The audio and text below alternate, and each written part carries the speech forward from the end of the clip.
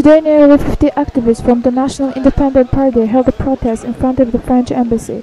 The participants condemned National Assembly of France for adopting a law introducing a criminal penalty for the denial of the Armenian genocide. The protesters shouted out slogans: "Sarkozy-enemy of the Turks," "French embassy, leave Azerbaijan," and "Shame on the parliament."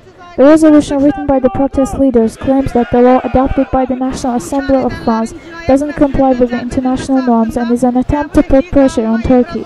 The French Senate must not ratify this law, and Sarkozy must put an end to enmity towards Turkish people, says the resolution, which was presented to the French embassy representative.